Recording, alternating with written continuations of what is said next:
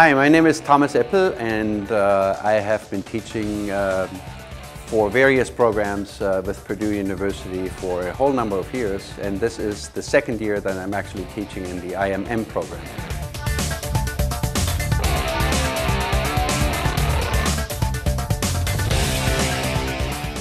And the first time here at Lyon.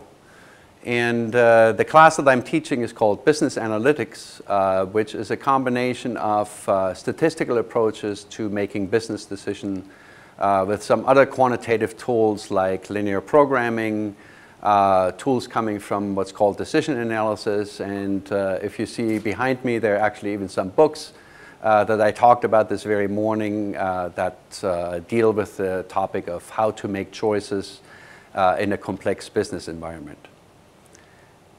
What I like in particular about this program is, first of all, the high quality of both the academic side in terms of what we teach, how we teach, but also in terms of the students that I have the pleasure of interacting with.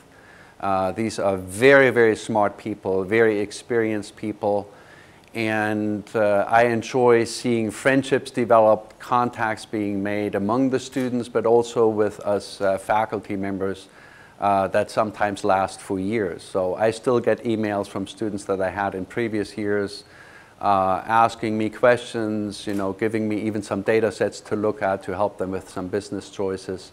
In my opinion, at least, is a very promising hybrid approach to combine the benefits of face-to-face interactions with the benefits of online education, and of course that's a big topic right now.